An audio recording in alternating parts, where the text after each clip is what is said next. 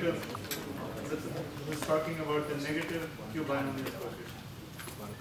Thank you very much, and I'm glad to see that Doron followed his own rules and came back to the talk. I want to say that Doron, although he is a very opinionated, is also a very generous and kind person. And I really appreciate that, Doron. Thank you very much.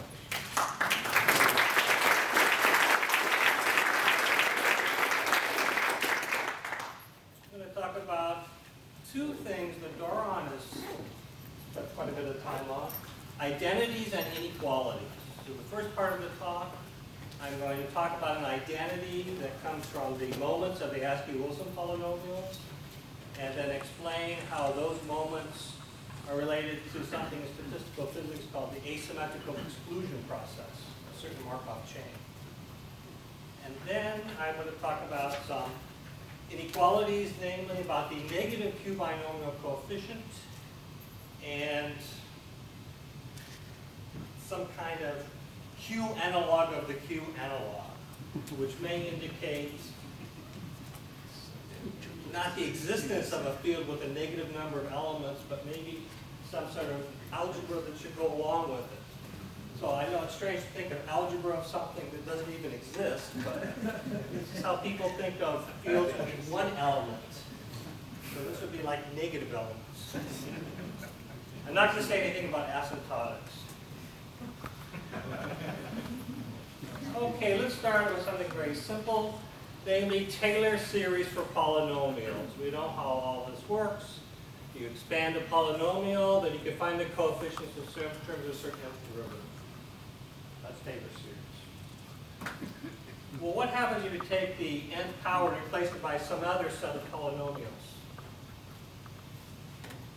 Well, for example, I've taken that exact product polynomial. Then there is a q-Taylor series. You can find those coefficients when you do the expansion, but instead of having the derivative operator, you have some kind of q-derivative operator instead. What's the q-derivative operator? It's the Askew-Wilson operator. It's this operator that is related to orthogonal polynomials. And here it is. It has a kind of a funny definition. You think of x as cosine theta, and you take this divided difference in terms of e to the I theta. You can see that it does act like a derivative. It reduces degrees of polynomials by 1. You could explicitly find it on these Chebyshev polynomials. So it's some kind of a derivative type of thing. The Chebyshev. But No, the Chebyshev. T is not. Why you call them T?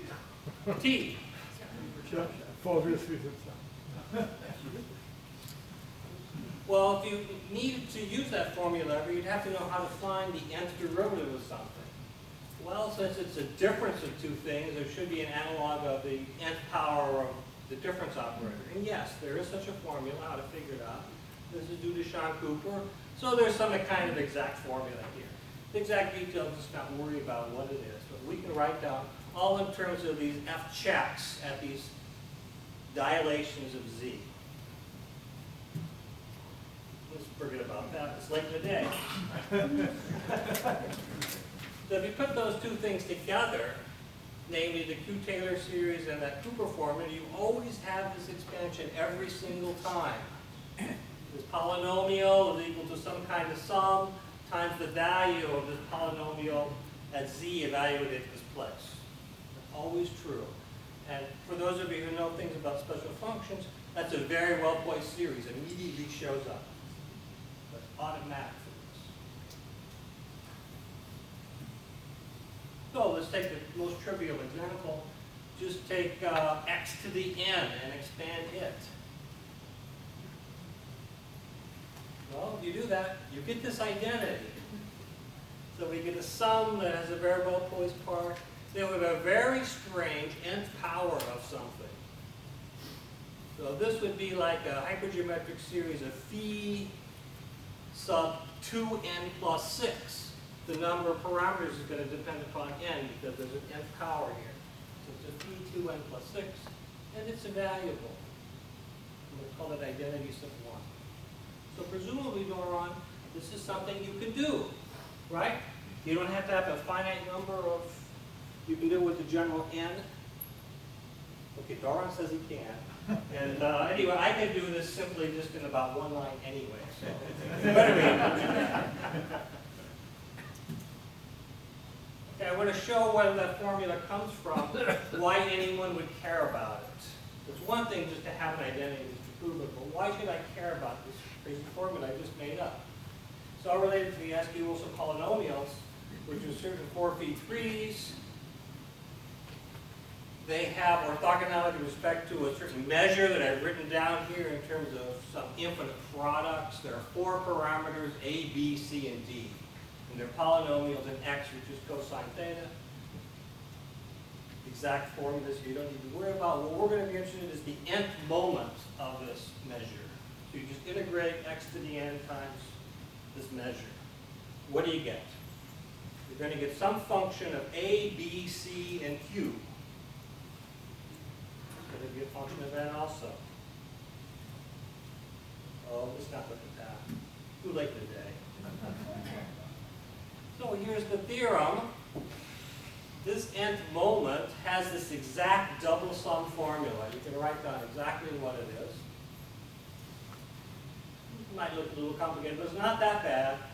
This key nth power is the interesting part.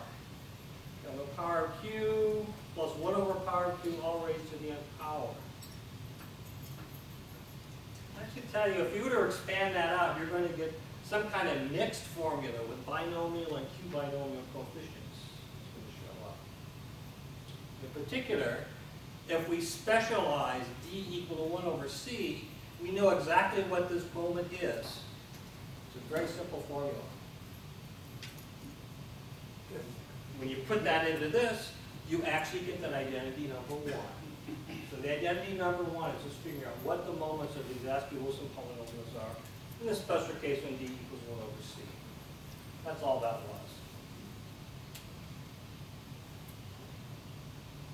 What are the moments for other values? Well, this is going to be some symmetric function in A, B, C, and D. What is it? This previous formula that I have right here has B, C, and D symmetric, but the A's are all over the place in some non-symmetric way. And the denominators are everywhere. So how do you figure that out? We don't know the answer in general, what it is. But it is known in some particular cases. For example, if 2 of the parameters are 0, here is a triple sum formula, which has products of q binomials times differences of binomials. This was found by a student of Sylvie Cortil, Joshua Tavares, just last year. He did not use this formula I showed you. He used, instead of combinatorial interpretation, these moments from Motzkin paths. And he got to use a theorem of Doron. There was no, I read the paper by Zeilberger. There was no relation to moments in this paper. To who? The first one you mentioned, Zeilberger. Yes. He was not aware of this. Of what? Of the formula, of your formula. Oh, no, he didn't know about that. No. No, I told him about that later. And so down at the second part of this page, I worked out what the symmetric function is when d equals 0. It's a quadruple sum, and it's maybe not quite obvious, but it's true that this is a polynomial in ABC that's symmetrical. So it's writing it out in terms of monomial symmetric functions. Okay, this is a challenge for Doron, for any of his faithful and obedient servants. I don't know what this general formula is. I'd like to see it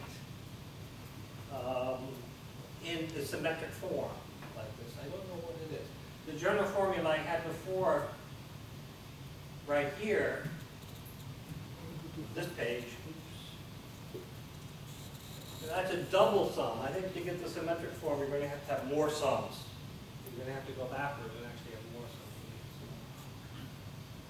Okay, so that's one explanation where this identity came from.